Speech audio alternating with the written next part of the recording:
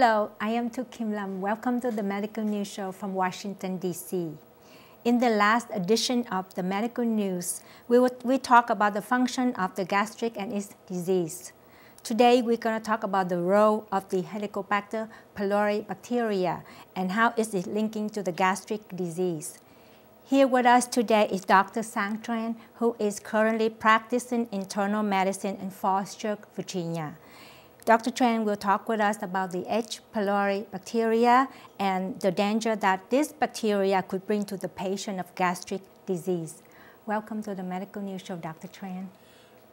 Hello, ladies and gentlemen, and welcome to our shows, and hello, Mrs. Lam. Dr. Tran, let's talk about the H. pylori bacteria that we mentioned last edition.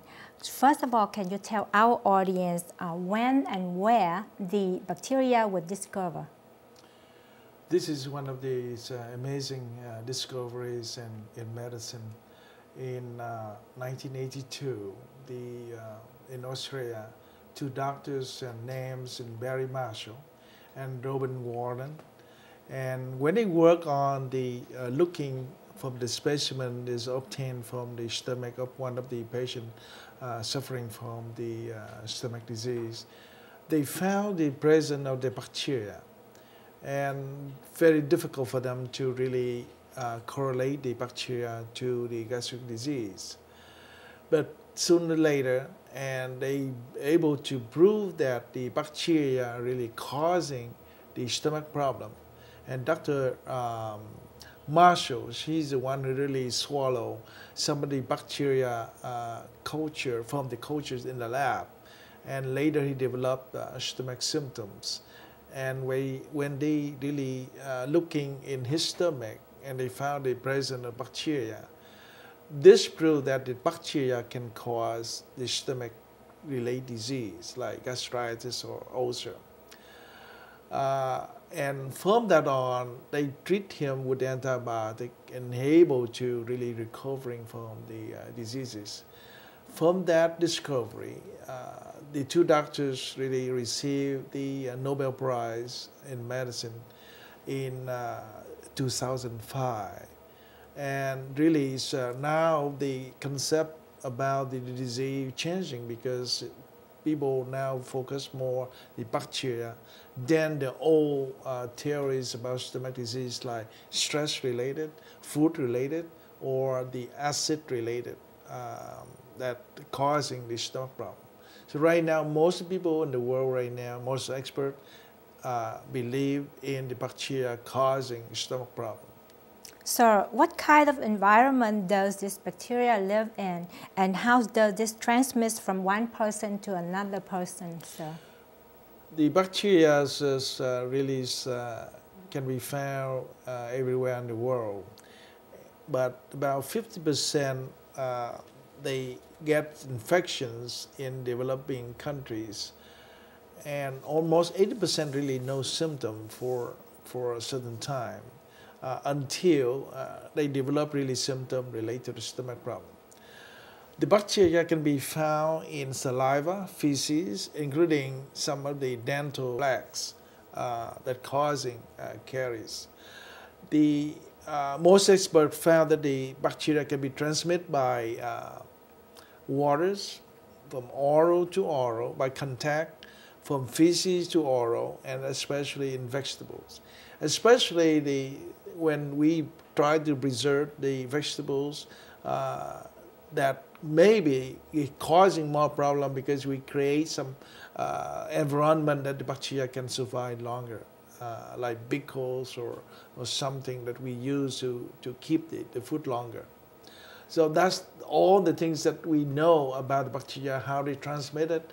They can go from water to food and from person to person. That way. So it becomes so dangerous because they can transmit everywhere. According to the studies, that 80% of the time that the patient got infected with the bacteria did not even know that they have the bacteria in their body. So how do we know that we might be infected with this virus, sir? And what other symptoms, sir? before we're talking about the symptoms of the stomach-related diseases, I think the bacteria is very important because they secrete the chemicals called ureas. Ureas is break down the urea to carbon dioxide and ammonia. Therefore, to looking for this bacteria, we're looking for the urea to identify them by these chemicals they produce. The urea causing damage to the gastric cells, and the gastric cells, when they become damaged by the injury, they secrete more and trigger more releasing of the gastrin. And the gastrin, they indirectly stimulate the stomach to make more acid. And the high percentage of acid in the stomach may be the main cause of the gastric disease and ulcer. So I think it's very important because the bacteria create a lot of problem inside the stomach. The symptom-wise is very difficult because they may create all kinds of symptoms like indigestions and stomach upset after they eat, or really real peptic ulcer disease symptom that we talked last time. I mean, people have pain after they eat, or they have abdominal pain when they have empty stomach. So this symptom is very complex, and we cannot really identify just by the symptom. We have to looking for the bacteria by using some special methods to get inside to identify the bacteria.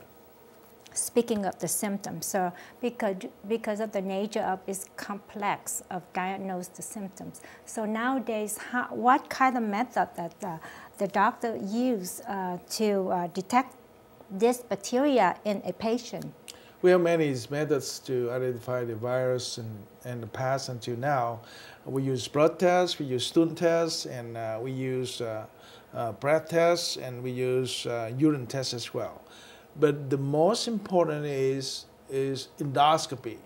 Means the doctor will take a look at the inside of the stomach and try to get the specimen in the stomach to identify the presence of bacteria, or using the urea test.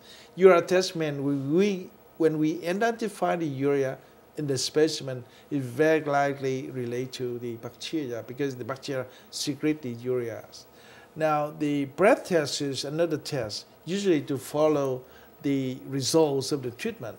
After we treat the patient for a number of days, like 12 or 14 days, people will be called back to get the breath test, because during the breath test, we can identify the present or the treatment were effective or not by using that test. So right now, the most commonly is endoscopy and urea breath tests. At the last edition, we talked about the stomach, all kind of disease of the stomach and the stomach cancer. And today we talk about the H. pylori bacteria. Can you tell our audience the relationship between the H. pylori bacteria and this stomach cancer in particular and stomach disease in general? Well, really, up to now, this is good evidence that this bacteria can cause cancer. Mm-hmm. We don't know exactly how this happened, but it's very strong evidence that the cancer of the stomach relate very strongly to the presence of bacteria. This bacteria can cause all kinds of symptoms in the stomach, like gastritis and ulcers, and including cancers. So this is why this bacteria is so important, and to looking for and able to treat them. Yeah. So once a patient has been found infected with H. pylori bacteria, then how will he or she will be treated? What are the level of success in the treatment, sir? The treatment right now, currently we use 2 antibiotics and combined with another medication we call proton pump inhibitor called PPI, like Prilosec, Nexium, and Prevacid. When we combine the 2 medication, the 2 antibiotic plus one of the PPI, we call triple therapy. That's the therapy we currently use in the world right now. But the successful rate is quite not really 100%. Usually we attain about 79 or 80% in the United States and other countries as well. So right now the problem is, because we recognize this bacteria is strong and it can become resistant with the other medication, including antibiotic as well.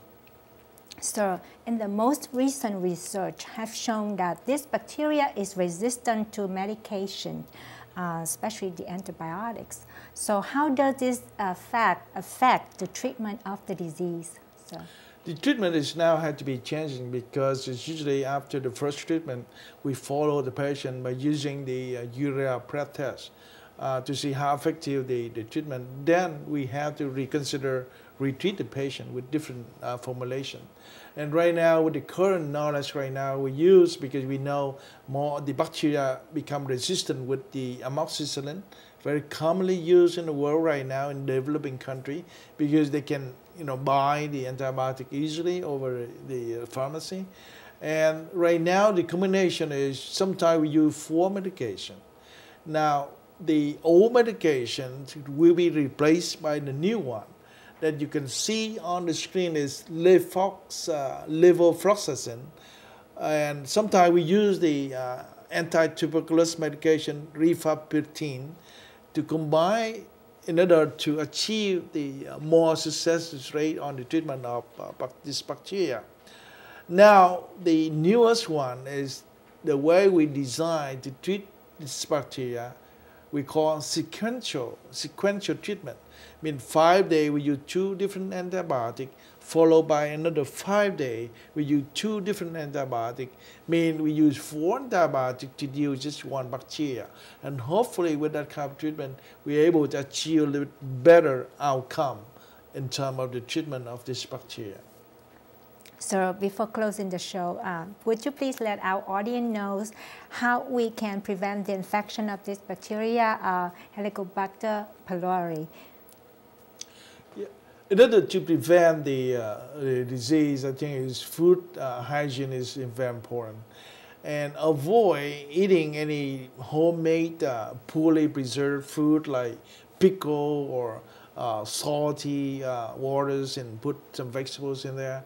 I think because if we do at home, sometimes we cannot really, able to get rid of all the bacteria in the food. So avoid these food, wash carefully on the vegetables, and really try to get some early evaluation if you develop some kind of symptom of abdominal pain without any good reason. And then hopefully in the future, most experts now are working on the vaccine. So hopefully, in the next 4 or 5 years, hopefully we hear more about the vaccine against this bacteria. That's the best way to help people in the world preventing from the disease and related from this bacteria, and also decrease the incidence of the cancer in the future. Thank you very much, Dr. Tran, for joining us today. And thank you for watching our medical news. And again, thank you, Mr. Slam. Thank you, sir. That was Dr. Sang Tran, who shared with us some insight on the Helicobacter pylori bacteria and its danger to people who contract gastric cancer and other gastric disease. We hope that the information provided by Dr. Tran has shed more light on this disease. That is all the time we have for this edition of Medical News. Thanks for watching. I am Tu Kim Lam. We'll see you next time on the Medical News. Until then, have a great one.